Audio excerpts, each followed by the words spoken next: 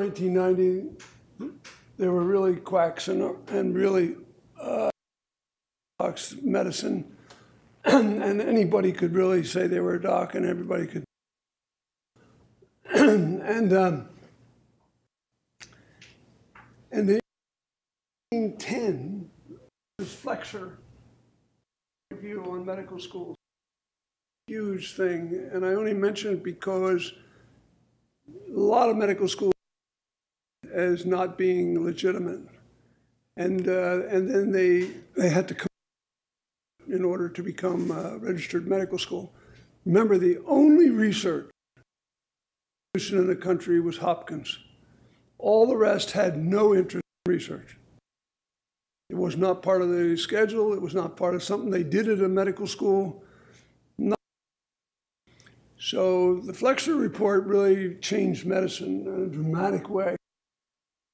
And this is before, before the Washington was even established. So then when you came the early 1900s, we had a big influenza in 1918. We had gone to war in Europe. This became the next thing in Toronto when they discovered insulin in 1920.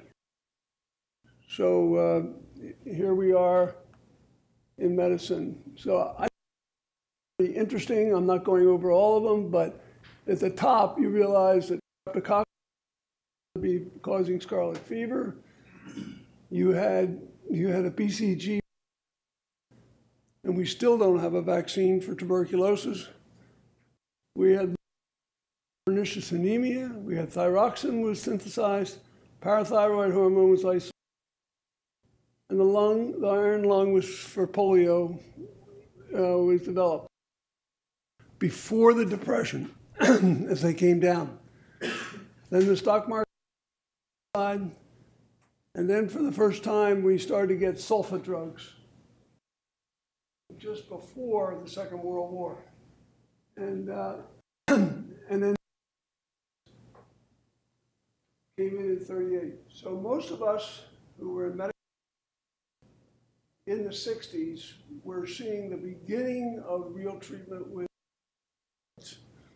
and not knowing any of the complications at that time. Finally, there are products really start. They really didn't start in regular use in 44, and then we had Kaiser Permanente started, and that started because and the shipyard needed to get insurance for what then became. And so out of all of that came Kaiser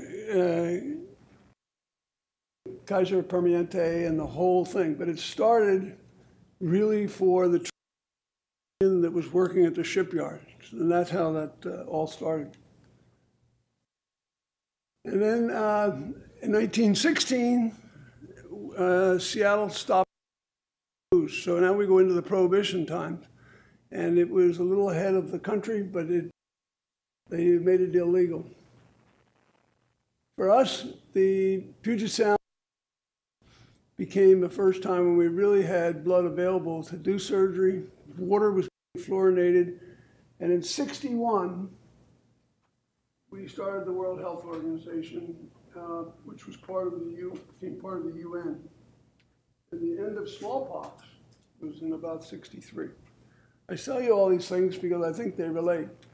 Because transfusions, they tried to do transfusions direct, person to person. And that was a complete failure. And when they failed, this was because we didn't even have the Rh factors at that time. Here in Seattle, the first dialysis from Scribner was the person who really established that at the university here, actually. And then the ambulance and the idea of transfusing patients really came about. So where did the University of Washington come from? Well, the University of Washington was really a golf course. And the golf course is what you see at top. Today is what it looks like at the bottom. And the first class to come out was in 1950. So we're really a young place of only 60 years since we've had a class graduate from medical school. And now the University of Washington is the second largest federally granted university in the country. So it's come a long way. This is the present campus. These were some of the deans that became involved in what is known as WWAMI. And so when you come here, you realize that there is an organization which is Washington, Montana, Idaho, and Alaska, and they formed the WWAMI, and Idaho formed the WWAMI session. So in these states, there's only a two-year basic science medical school. And then they all come to Seattle to spend their last 2 years as part of the graduating class, and they will become doctors. And that way, the rotations are made back through their own states so we can get them back. The primary emphasis, and the thing they've done best, is to develop family practitioners who will return to where they came from. So we have a huge rural area. The University of Washington serves 1/4 of the United States. So landmass-wise. And this is some of the airlift northwest, bringing patients from everywhere. And that's how Harborview became so established. And the HMOs also began here. So this was the group health system, which has now recently been bought by Kaiser Permanente. So we are, in this city, we have a major HMO that works. Finally, all of the malpractice problem began in the 80s, and we had that, and this was all sort of about the same time Reagan was voted in. And then what I want to talk about is the Scoliosis Research Society, because Seattle was very involved in the scoliosis. We have, in this group, we have Dr. Jim Tupper, we have Dr. Mar Mullen, and we had, I'm a little debating whether Bob Florence from Tacoma was also involved in that. So we may have had 3 members of the original 1966 scoliosis group. And here are some pictures. This was actually in '72, but for those who can remember, this is Bob Winter, Harrington, and this was Mar Mullen, looked like a cowboy there, and then Jim Tupper was part of that. Now in the state of Washington, this is the registered amount, just as of yesterday, and there are 17 people registered. However, of those, there is 1 who has died, and there are 4 that have become emeritus. But the good news is there's 4 new candidate members. So we are pretty steady in our membership.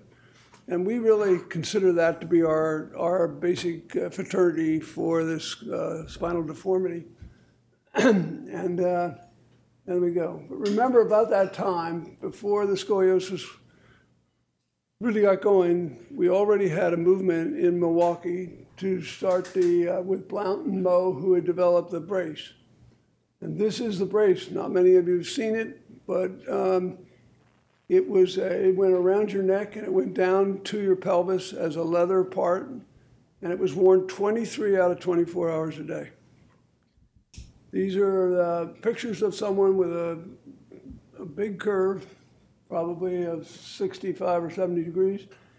And the only problem this brace really formed was a problem with their jaw and the development of their mandible and their teeth. And so it became a brace that was abandoned when the Boston brace came about.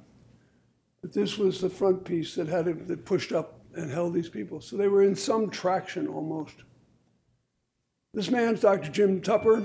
He was here, went to University of Pennsylvania, did his residency at the University of Washington, and he was my partner, and I joined him, and he was part of the original membership. Now, these people weren't trained with a spine fellowship. They were trained by Paul Harrington.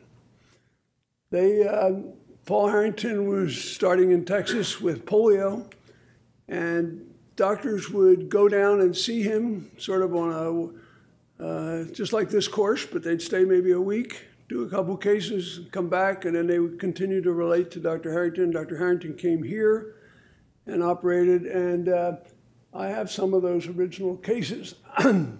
Paul Harrington was a remarkable guy. He was really an Olympic track man and basketball player, captain of both sports, and was out of Kansas.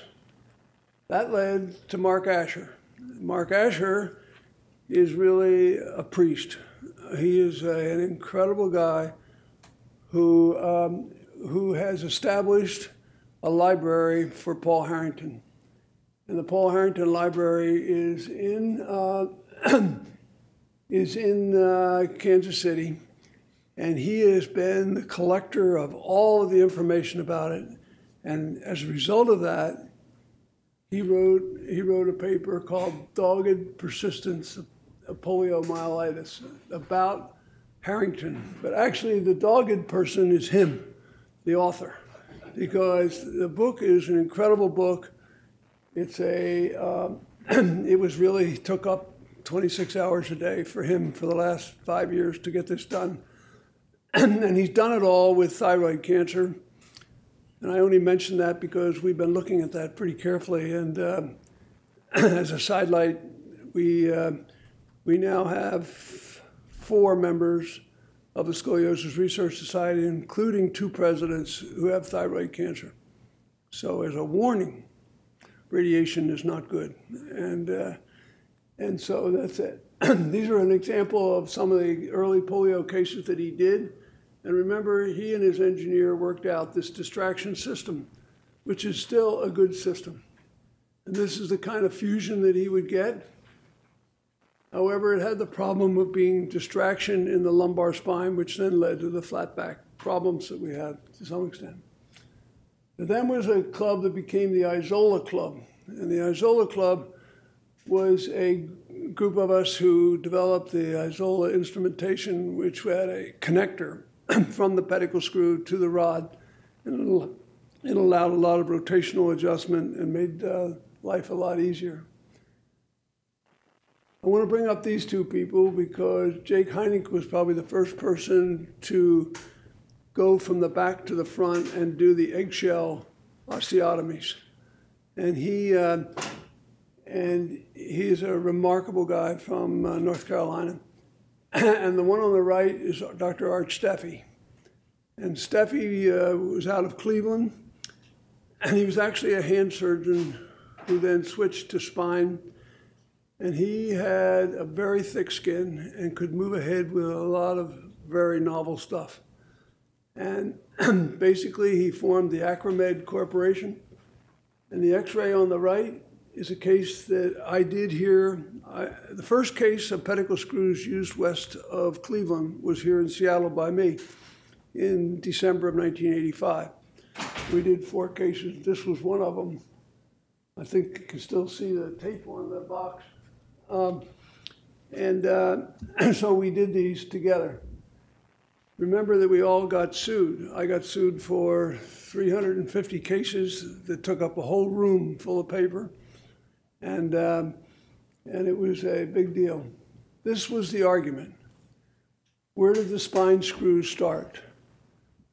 And Art Steffi said it's a bone screw. And we had screws, the same screws he used actually in the shoulder and in other places just to prove that it was the same screw. But the FDA came down against it, and they sued, or the tort across the country. And so this little company, Acromed, was sued for $100 million. And in order to survive, it was sold with the liability. And it became incorporated into Johnson & Johnson. And it has been a boom for them, and it was a great thing, but it was a very punishing deal. And because 3 months later, the FDA came out and said the pedicle screw was the best instrumentation for the spine. So it was lawyers who had run up this thing all the way up, collected $100 million, and then walked, and we were left with a bill we couldn't pay. So that's an interesting part of and there's nobody who has searched this more than Mark Asher.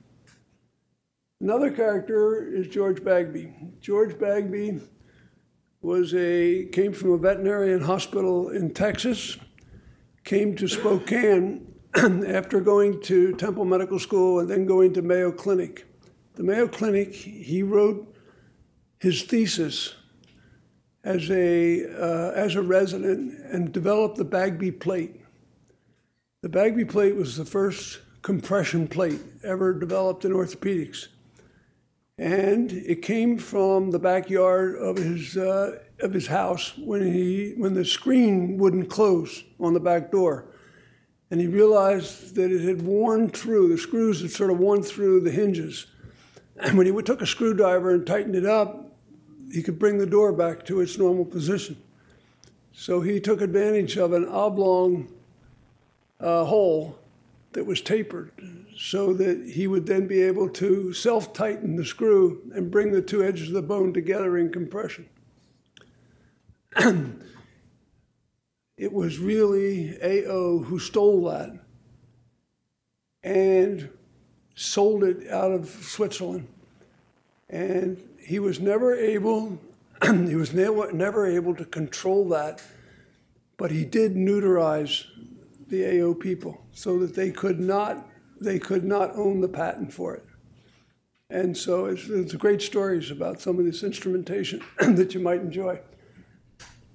So George Bagby went on to have a horse, to be in the horsing world, and he was called in to see patients, the horses that were run for about a quarter of a mile, and then their knees would collapse.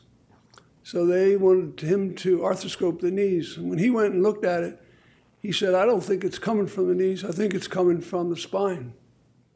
So they took these thoroughbred horses and put them to sleep, did a myelogram, and they had complete blocks in the cervical spine.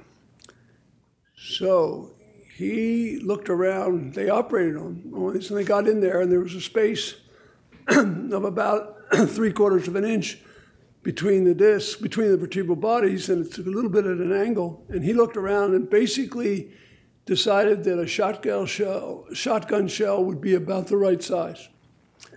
And so they cut holes in the outside of a shotgun shell and filled it with bone and put it in. And that's how the cage was developed. And the cage was eventually sold to a Swiss company. And he developed the anterior cage as a result of treating horses. And he had the absolute perfect outcome study because these horses couldn't mount. And if you're dealing with thoroughbred horses, they cannot be artificially inseminated. They have to be videoed mounting. And so he had pictures of the horses not being able to mount, and then he took the pictures after the surgery and they could mount. That's a real outcome study, okay?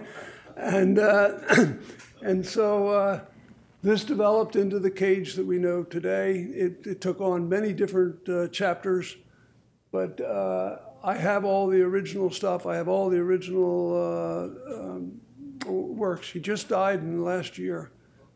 And he took his money and built a hospital in Bangladesh. And I've been there 4 times, I think, to operate and work over there. So faced with cases like this, and this is what this whole meeting's about, is how distorted, and we don't see as many of these really, really fully untreated cases, but these are all cases that I did. And here, you get into these 100-degree, 115-degree curves. This is another problem. This is what happened with steroids. This is rheumatoid arthritis. We almost don't see it now. So for people here in the crowd, these people destroy all their joints and they end up with surgery. And this was actually Jens Chapman operated on this patient. and they fail, they break, there's no bone, there's no anchor position. Steroids make bone really difficult. And when you get below a density of minus 2.5, every case that I ever dealt with failed. They failed either above or below or in the area. And so these are really horrible cases. And then you have the big kyphosis cases that need to be done. And finally, this is a paper that came out of Seattle, and I'm very proud of it, really. It's Chris Howe was one of our from South Dakota. Chris Howe was a resident and a fellow with us. I happen to be included in this group, but this was a review of the morbidity and mortality of doing long fusions. And I think it's a very sobering article. I give Jens a lot of credit for having having allowed this to be published and to put it out there for everyone to read. But basically, I'm going to tell you that it was becoming increasingly common. There was perioperative risks, and the hypothesis was that we needed to look at what these comorbidities were. This guy is not going to do well having a T10 to the sacrum fusion. And this was the problem. Morning, Rod. And so he wrote this paper up, and it really came down to this. There were 104 cases, 4 of them died. 17% were infected. And if you look at the complications, 35 had to go back to surgery. So it's really, these are the specific other complications, including a full blindness. So you have a series of 104 with a blind, 4 dead, 35% return. You realize that we have to do something very special to look at who we're operating on, and then how we're operating on them, and what support they need. So I think it's one of the real contributions. It's used as a landmark study to go around. Finally, this in my life, I came to Hong Kong at the end of Hodson's work. And Hodson had gone to Hong Kong from Paraguay and developed the whole anterior approach. Arthur Yao was my actual professor and was terrific. He had, Dr. Donald Gunn had come here from Singapore and was head of the department in Singapore. And he became the liaison while I was a resident between Asia and here.